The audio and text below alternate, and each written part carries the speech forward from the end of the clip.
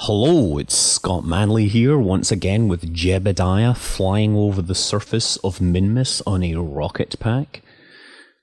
Jeb is not one to let things go, so he has come back saying he knows how to do it. He really can land on Minmus and return to the craft using just the fuel in the rocket pack. So the entire team came up this time because, well, Bob really didn't believe him and not only doubled, but he tripled the bet if Jebediah can manage this landing. So I've cut a little out here. We're basically descending towards the surface. This time, to minimize the amount of fuel, I'm aiming for a high spot.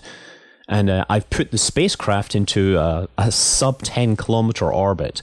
That minimizes the amount of energy that's going to be needed.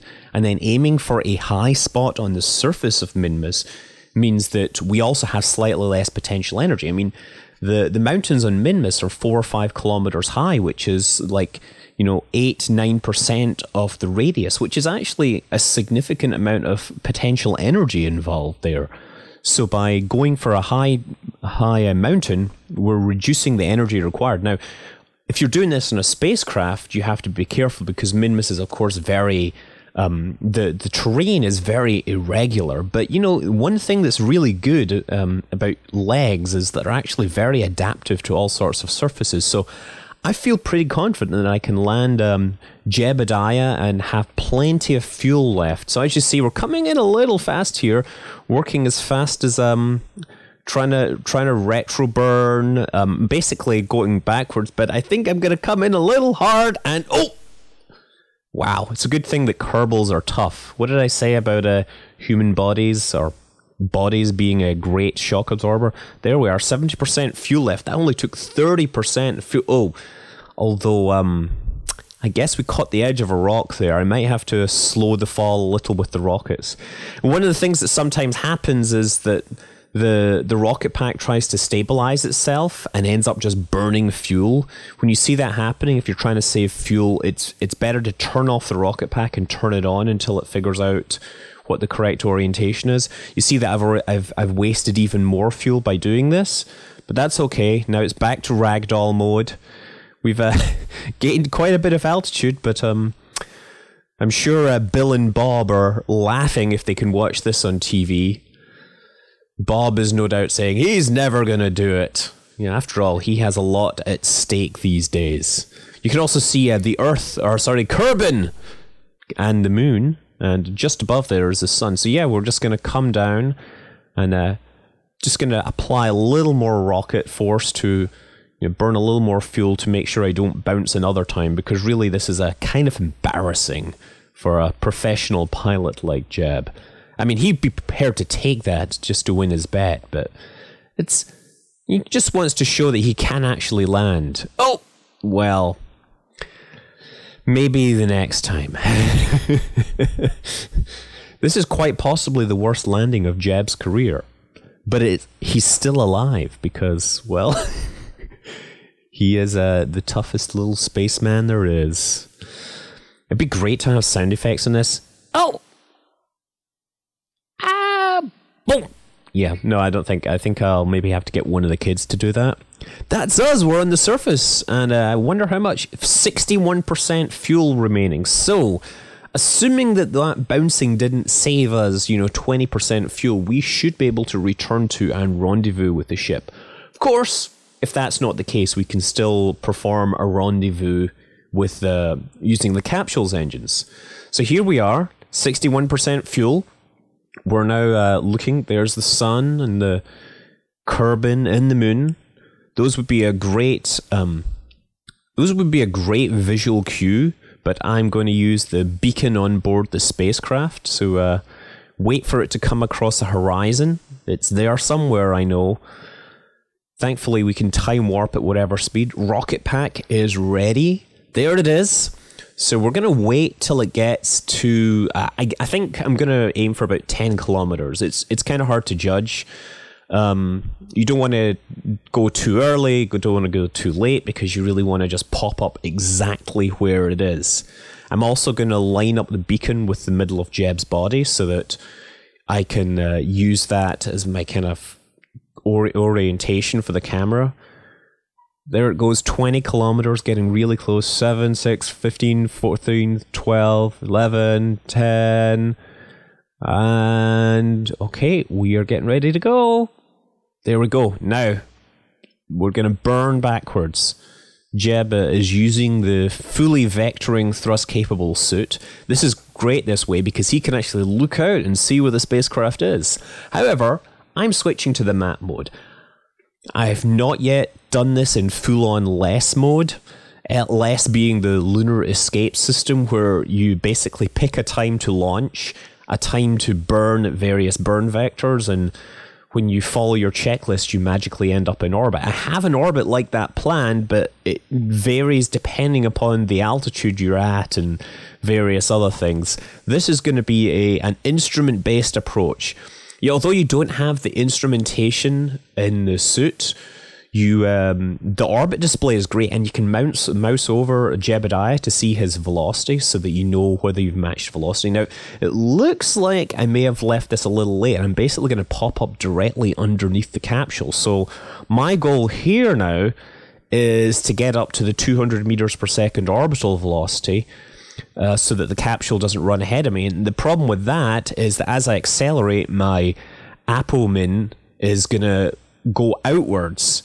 And so I'm actually going to be thrusting downwards to keep myself in a tight orbit so that I don't fly past the capsule too quickly. I'm going to have to burn that fuel at some point. Might as well burn it now.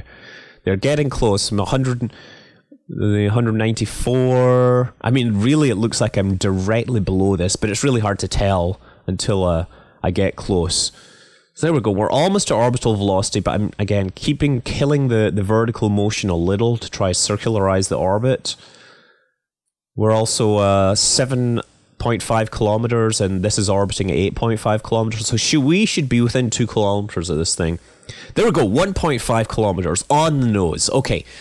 So from this point on, I think I can probably just do a visual approach using the altitude and various. I have 20% fuel left. Now, if this starts to get a little hairy, I think if I get down to like 10% fuel, then I'll probably abandon it, because if you're rendezvousing with a capsule, you want to get in close and then still use the rocket motors to perform the rendezvous. It's practically impossible to adjust the motion of the rocket so that the pilot or the EVA, the astronaut, ends up floating onto the ladder. So having a little bit of rocket fuel left in reserve will ensure that the rendezvous after a rescue is still possible. But I think with a budget of that and just being very careful, I can totally do this. So as you see, we're approaching very slowly. 10.8 kilometers. This is basically going to be about 4 or 5 minutes of me just trying to adjust this very slowly.